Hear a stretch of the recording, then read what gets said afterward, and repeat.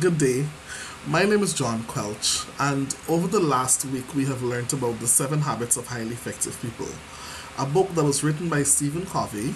And what it has taught us is to become more effective in our personal lives, how to become more effective in our professional lives, and to move from the stages of dependency to independency to interdependency.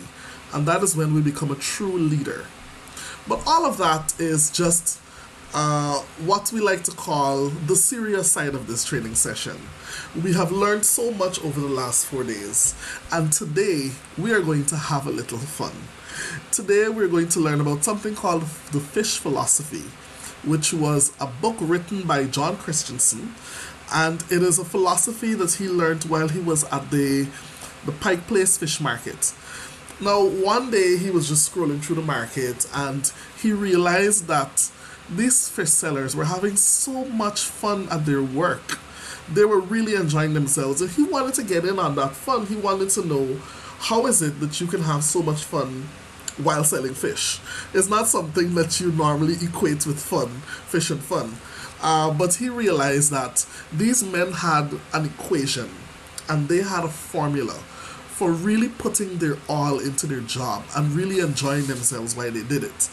Now, the fish philosophy basically is a language that describes the way people interact with each other in a positive and a healthy culture, in a healthy environment. So, the fish philosophy encompasses 4 major elements. And the first one is learning to play. That is the first element, play. And play basically means having fun, making the little tidbits about your job and putting it into a playful attitude. These men at the fish market, what they did is that they would have the fish talking to each other and they would throw the fish over people's heads. And all of that, they're still doing their job. They're still packaging the fish, they're still cutting it, they're still putting it together for their customers. But they're doing it in a fun way, in a way that invites other people to enjoy what they're doing. So that is the element of play.